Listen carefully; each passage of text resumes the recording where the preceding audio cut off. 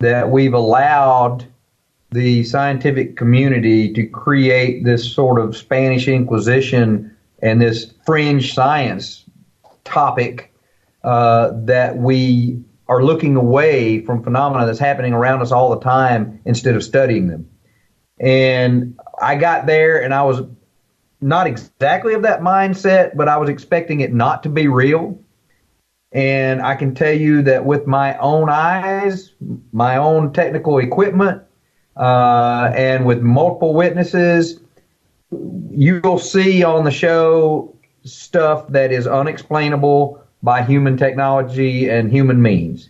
And I don't know what it is, where it came from, but I think this is the first time that there's actually real scientific evidence that's being shown to the general public as it was measured, things that cannot be explained by humanity's technology.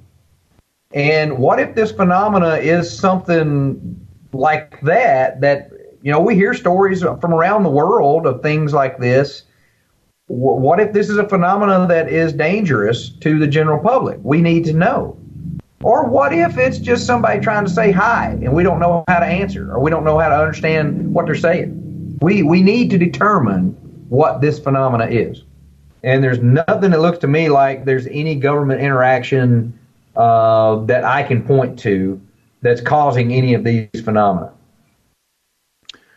Are you able to, in this first 8 episodes, definitively able to button up any part of the experience, or has it simply opened up more questions that need to be investigated? Well, I can tell you what we can button up. The phenomena is real. It is 100% a real phenomena that so far remains to be unexplained. We have data, hard scientific data that says the phenomena is real. Other than that, I've got no clue.